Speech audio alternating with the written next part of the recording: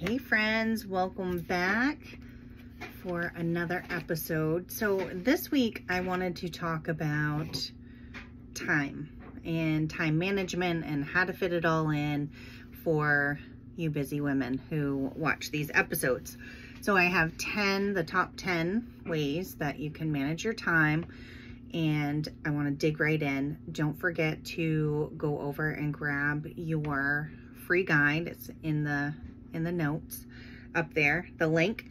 So let's dig in, shall we? So my name is Rachel Williams. If we haven't met before, I'm passionate about helping busy women find routines that help them feel amazing, build their self-confidence. And today we're talking about time management. So number one, first thing you're gonna wanna do is you're gonna wanna spend a week, grab yourself a little notebook. I don't have one right here, but grab yourself a little notebook and keep track of what you're spending your time on for a week and how much time. I know it sounds silly, but it's going to be so useful to you later on. Number two, identify your time sucks, the things that are sucking up all your time, that's not really productive or going towards your goal. Then you're going to want to, number three is create your ideal schedule. So you're going to want to take a time blocker. I use a week view and I block out time. So where you're going to spend your time, you want to make sure that you are blocking out time to invest in what's important to you. So dates with yourself, make sure you have your exercise in there, your date night, your me time, your family time, make sure it's all in there. Number four, you're going to schedule non-negotiable appointments with yourself. So you fill everybody's needs all the time. You need time for you. So you need to schedule yourself non-negotiable me time.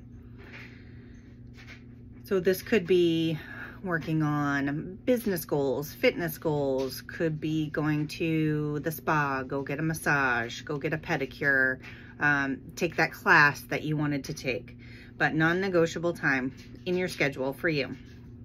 And then you're going to want to anticipate interruptions. So life happens, things happen, people get sick, deadlines come up, deadlines change.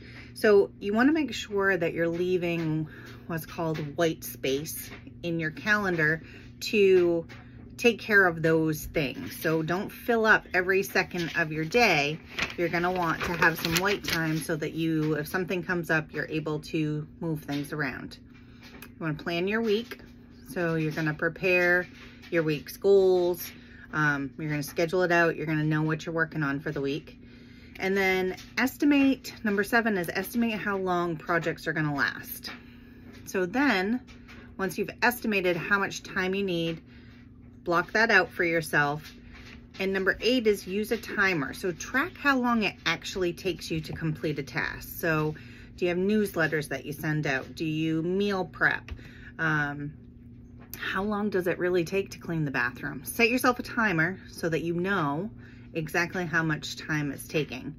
And then number 9 is evaluate. So once you know how long it takes you, write it down next to your to-do list. So you've got your to-do list, you know how long things take you, so write down how much time you need to get that stuff done.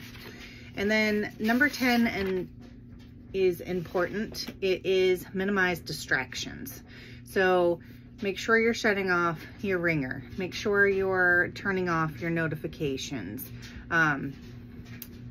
When are you most productive? Is it the morning?